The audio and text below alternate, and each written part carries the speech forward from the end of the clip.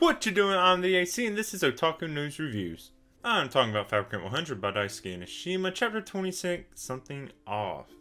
The chapter came out on June 18, 2023. It's a typical 19 pages. This chapter opens with what looks like Aoko forgetting how to get to the core and being led by someone else. Of course, it's so obvious now.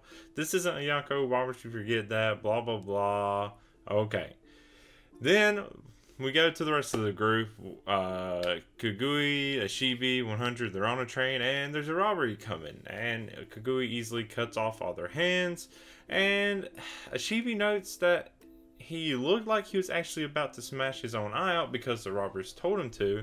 Which kind of goes on this whole thing of like Kugui really being willing to sacrifice himself or parts of his body to help other people, or just to sacrifice himself for whatever reason.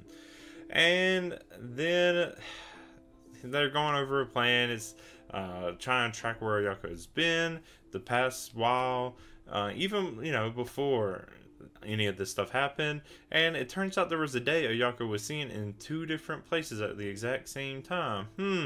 And they figure out, yeah, this is a Fabricant that can transform, pretty much. It's like, oh yeah, that was obvious from the very first page. Kind of ruined the surprise of that, but also makes it, I guess, good for some readers. Like, oh, I figured this out already. But then it's like, yeah, well, okay, we already made that obvious from the beginning. This isn't like a special reveal anymore.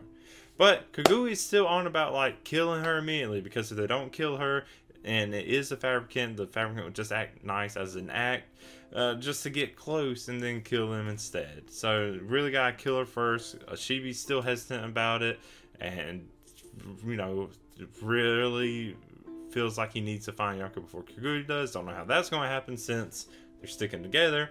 But at the end, they are at the traveling fun fair flower, and so I guess we're going to see a whole bunch of fun and a little bit of wackiness, maybe a little bit of creepiness in this next chapter, because sometimes they do that with fair kind of stuff. And with how the atmosphere of this series goes, I can see that happening, and especially with like a shapeshifter Fabricant. Yeah, things get weird.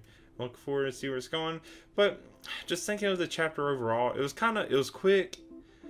It was kind of just like, whatever. It felt really like it was just thrown out there. The quick train robbery. Yeah, we got to see how strong Kugui is. And just like pretty much making it so obvious at the beginning that Ayako is probably shapeshifter. It's going to be really surprising if it's something else. And maybe that's what's going to happen. Because, yeah, something just does feel off. And maybe that's why this chapter is named that. Obviously, the title comes from Ashibi thinks something is off with Kugui. It could also be like in the very beginning, just thinking, oh, something is off with the whole Ayako thing.